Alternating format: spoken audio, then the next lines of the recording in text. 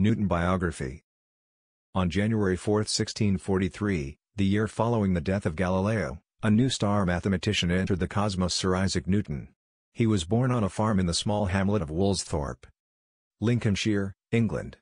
He began life as a premature baby, so small that he was not expected to serve of. His father had died 3 months prior, and within 3 years, his mother, Hannah, remarried and moved into the residence of her new husband. He was raised at the farm and sent him to local day schools. Deprived of mother and father, young Isaac was isolated, lonely and lacked social skills. In August 1653, when Isaac was 10 years old, her mother returned to Woolsthorpe Farm, after her husband dies. There, he attended the grammar school in Grantham.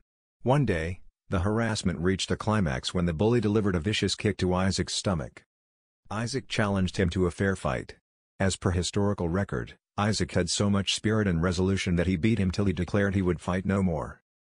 After this confidence, Isaac took a new interest in his studies and soon moved to the top of the class.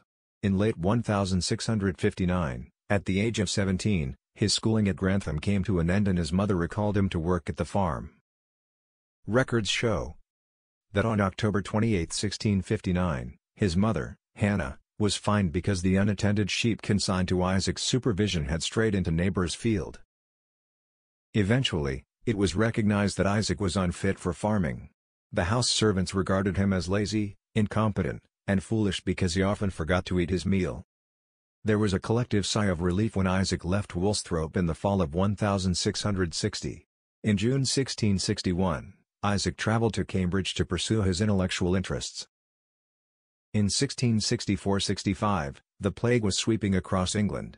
The Cambridge University closed and Isaac returned to the farm where he continued to contemplate about the movement of planets.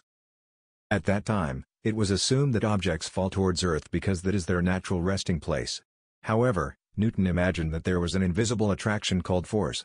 He formalized this in the law of universal gravitation equation.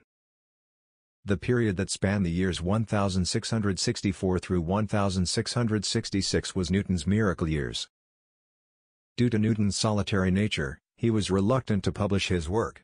He expressed in a letter on November 18, 1676, "What I do is for my satisfaction, or leave to come out after my death."